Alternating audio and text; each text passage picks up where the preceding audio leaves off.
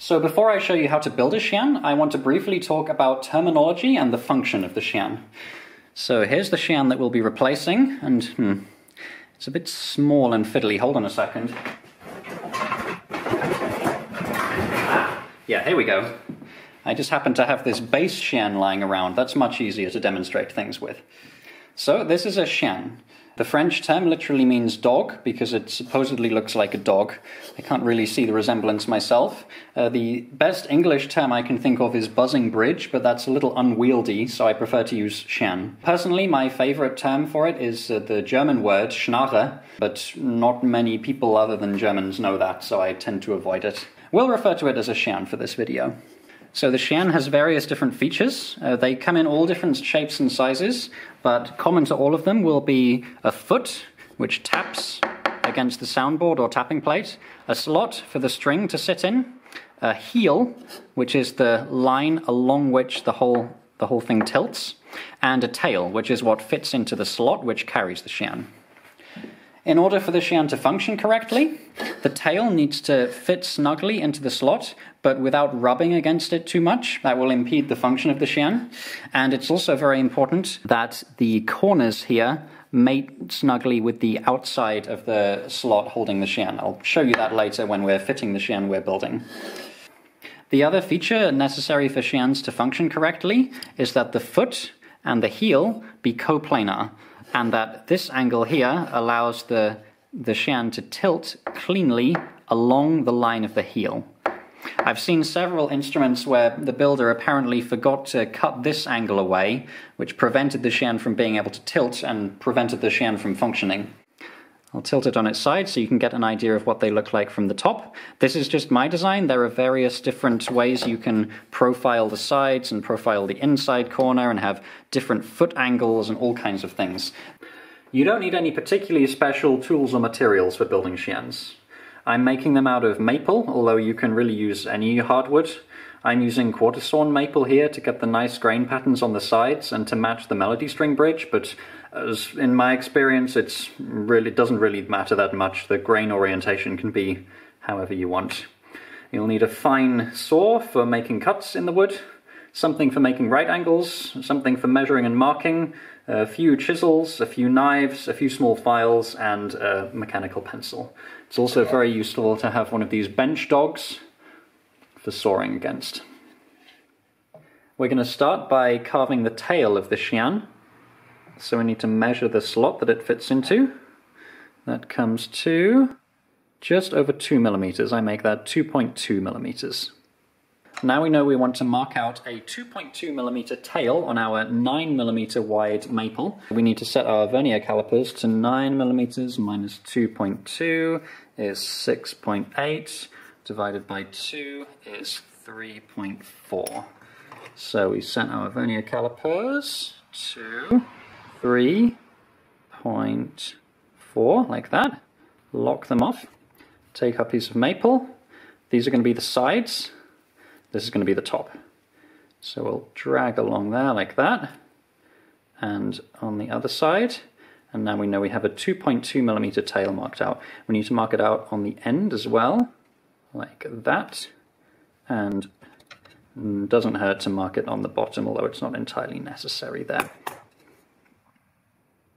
And we can make this marking a bit clearer by filling in the lines with a little pencil mark. So now that we've got our 2.2 millimeter tail marked out on our blank, we can mark out the rest of the dimensions. Now here I have the chien that I'm replacing. This is an old one which doesn't work with the new wheel on the instrument that I'm setting up, and we can take some of the reference dimensions from this. So we can have a look at the tail, for example, which looks to be about 4 millimeters long. So I'll mark out 5 on the new blank because it's easier to make the tail shorter than longer. From the heel to the front, looks like it's about 14. So I'll make that 15, maybe 16. Yeah, we'll mark out 16. That was a 5 millimeter tail there. We mark out. So again, this is the top, this is the side, and the bottom. So we mark out the tail now on the heel rather on the side along the bottom, and then on the bottom of the other side. And put a little pencil mark so that you don't lose track of it. Now I want the shoulder to be about 6 millimeters forward from the heel, so that gives us 11 millimeters from the back. So you set the calipers to 11, mark out here, mark along the top this time because the shoulder's a feature on the top, and on the other side. And again, fill in the marks with some pencil. We'll set the calipers to 21, like that, and make a mark around the entire blank. And this mark is just for reference. We'll probably end up cutting it in a slightly different place based on how the rest of the Chien looks. And I will mark out the tip of the tail. This is a bit of an arbitrary one, but I'll mark just up 2 millimeters from the bottom there, along the back, and 2 millimeters up from the bottom on the other side. And again, fill those marks with some pencil. Now I have all of the reference marks, I can join them up and we can begin to see how the Chien is going to emerge from the piece of wood. So I'll draw from the shoulder to the heel now, then from the shoulder to the tip of the tail, like that. Again from the heel to the tip of the tail, and on the other side as well, the exact same marks.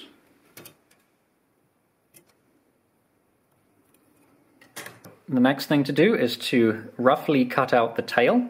So for this, mount the blank in a vise and try to mount it so that this line here from the shoulder to the heel is parallel to your work surface. Now that'll make it much easier to ensure that you're cutting at a good angle. So I'm going to cut the side furthest away from the camera first, and I'm always here. This is just a rough cut, so I'm cutting like just outside the line that I marked.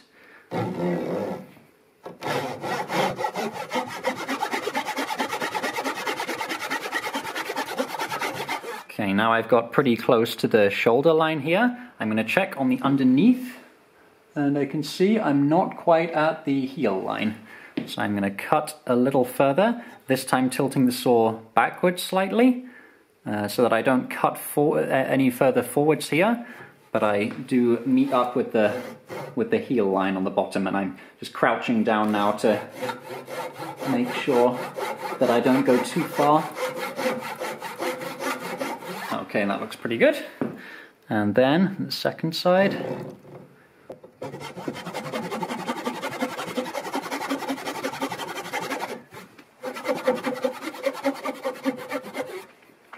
Now we can take the rest of the material off, again cutting just outside of the line, especially here down at the heel.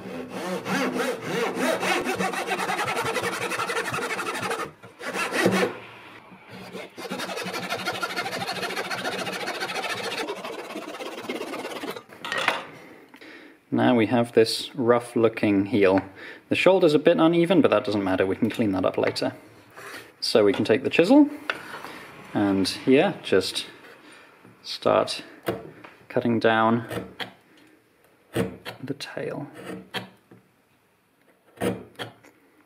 That'll do for the moment. Then on the other side, from the bottom,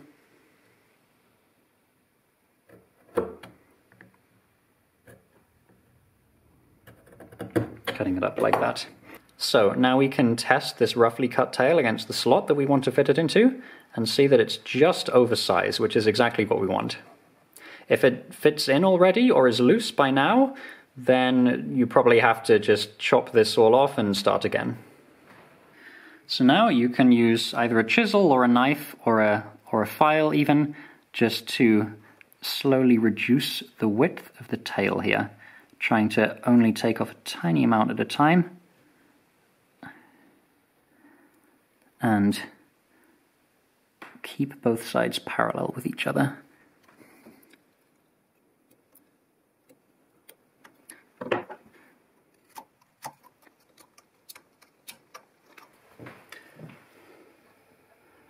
And we can see that the tail now just fits in the slot with a little bit of resistance. So I will clean that up later with a file, and we can treat the tail as fitting for the moment. So the next part of the process is to shape the body of the Chien, and in order to make that easier, to give us a bit of a reference point, we make a partial cut here at the front of the Chien on both sides, going maybe oh, that's actually a bit too much. I would aim for about a third the way in. The reason we do this, and the reason we've been building this all on top of the blank, is because it's much easier to carve the body of the Chien when we have this big sturdy bit of wood to hold it in place with.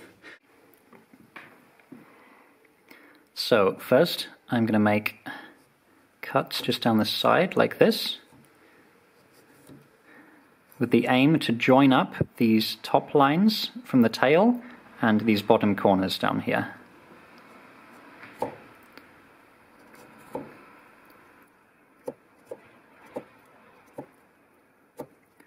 That's pretty close now. Yep, there we go. And on the other side.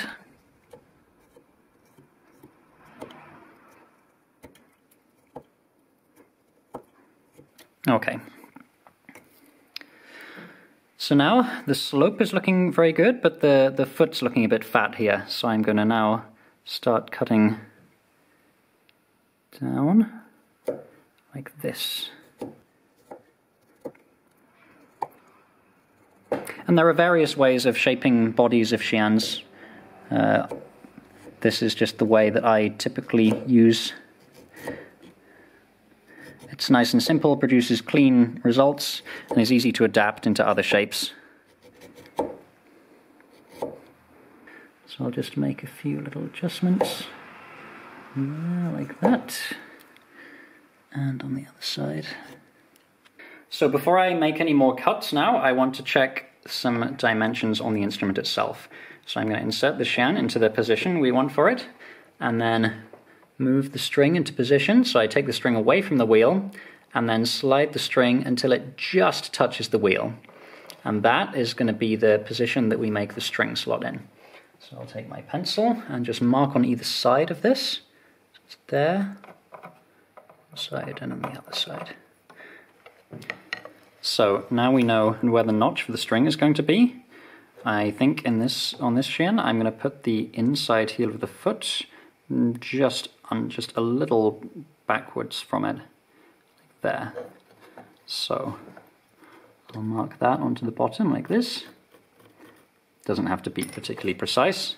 And then just saw into it just a few millimeters. It's very easy to make this cut too deep, so really only cut a few millimeters in.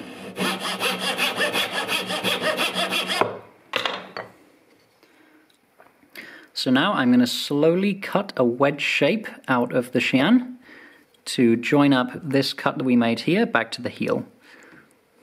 And at this point it's very, very easy to put too much pressure on the tool, push forward and cut off the foot as well. You don't want to do that, so I would start by making very small cuts here at the front, and now when we push forwards there's a much larger amount of material resisting the blade, so it's much harder to cut the foot off. But as always, make very small cuts and just slowly bring the cut back. I think this chisel isn't quite as sharp as it should be. Okay, so now I've brought the cut back to just in front of the heel here, and I don't want to take it all the way back. I want to leave a very small, maybe just under 1 millimeter surface here. So we'll get rid of the waste there with a knife.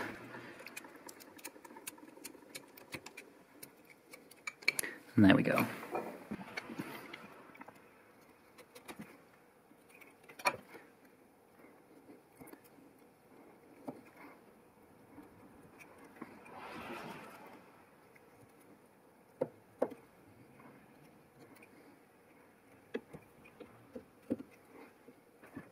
Now I'm going to lightly sand the surfaces with 320 grit sandpaper. This isn't at all necessary, just gives the surface a bit of a nicer finish.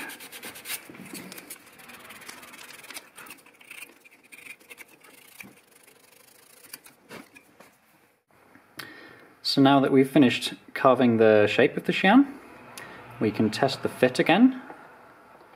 And we can see that now the tail fits nice and loosely into the slot. I think it will need a tiny bit of adjustment later, but that's fine for now. And the other thing to look for is here that the heel is lining up on both sides. Now I'm not entirely happy with it. You can see here, it seems like on this side, the heel is angled away very slightly. So what I'm going to do is just make little cuts like that, just going very slightly inwards from the tips of the heel there. And on the other side, and I'm making sure now not to cut the tip off, because I don't want to change the overall layout of the heel. I'm just cutting a slight angle inwards. Then we check that fit again. Yeah, now I'm much happier with it. It will need a bit of adjustment later, but for this stage in the process it's fine. We can find the point at which the string should sit again. So now we can cut the chien off the blank here. And to do that I'm just going to put it in the bench vise, put the saw just a little bit inwards from the foot so we have a slight foot angle, and just cut down at a slight angle.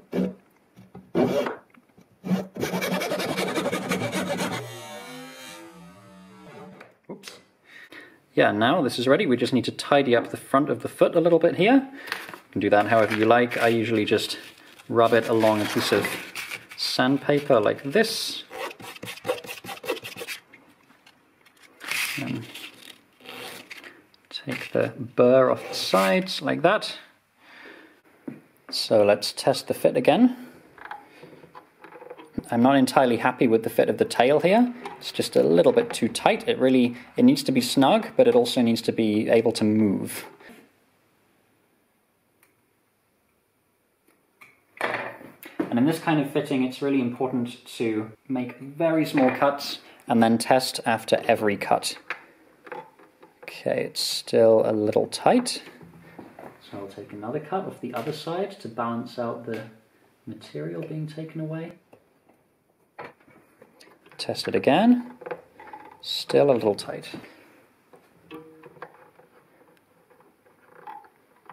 Okay, now I think I'm happy with it. It grips a tiny bit there, but I'm going to wait until testing it to see if that causes problems before taking any more away. Otherwise, that's a very nice fit, I think. So to cut the notch for the string, I'm going to take a knife. You can also do this with a file, but I like to do it with a knife. Make a slight incision there, just in front of the back line of I made for the string position, and then take an angled cut in towards that, like that, which will cut a little wedge away. And I want it a little bit deeper than that for this string. We can always make this deeper later as well. So I'm going to cut in again. And yeah, I'm quite happy with that. Before we do the final fitting of the chien, we want to make sure that the heel line here and the foot are on the same plane with each other, which at this point in the process might not necessarily be the case. So the easiest way to do this is to put down a piece of 320 grit sandpaper on a flat surface, place the chien on it, and just gently slide it backwards and forwards. Try to put a little bit more pressure on the foot than the heel, just because there's more material there so it doesn't get worn away so quickly. And just a few strokes will do. And now we have a chien which sits very snugly on the foot and along the heel there. We can test that out on this flat surface, just feeling that it doesn't rock except for very precisely on the heel line. So a little bonus tip here, which isn't entirely related to making chiens, but for making the adjustment thread, which I need to do now in order to get this one working. So I take some thread, always take way more than you think you need, cut it off. So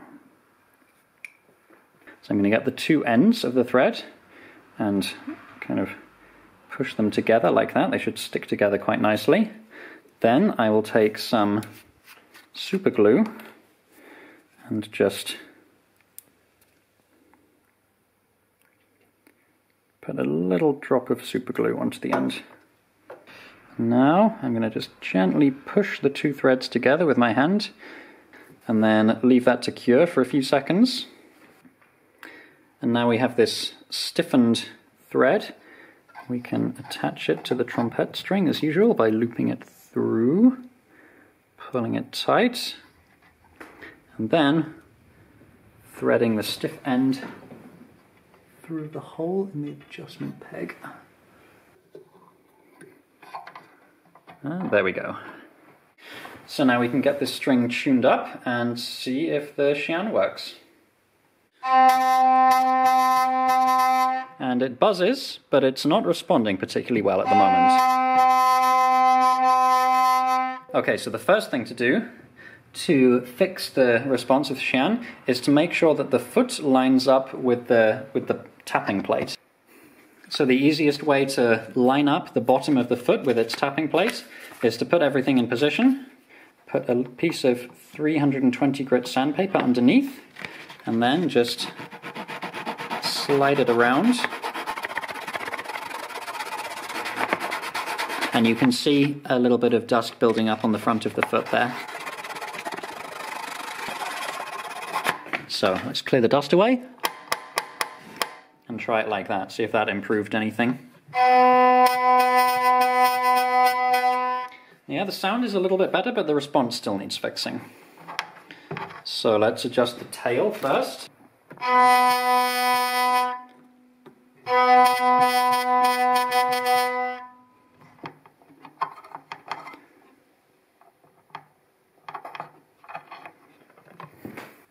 So after a few more adjustments, making the tail fit a little bit better, you can see now it slides in and out very cleanly. I adjusted the foot slightly as well by sliding sandpaper underneath and sliding it, and also just slightly adjusted the string slot here. And now I'm quite happy with the results.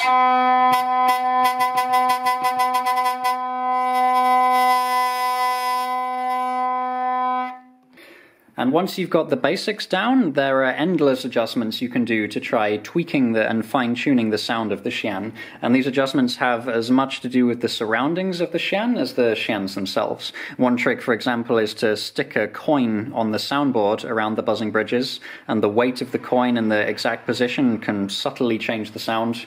The properties of the string adjust the sound. The properties of really everything around the Chiens adjust the sound. So now you know this method for reliably constructing well-functioning Chiens. It's up to you to tweak them and see what kind of results you can get.